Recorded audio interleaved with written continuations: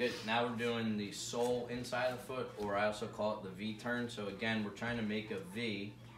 The difference is you're reaching with the opposite foot to pull it back, and then pushing away with the inside of the same foot. So sole inside, pull it back, push away with the inside of the same foot.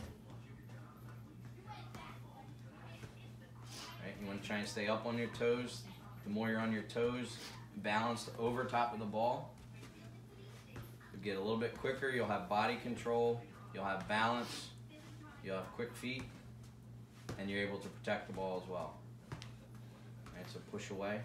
Good. Make sure it's away from your body, as if you're trying to push away from a defender.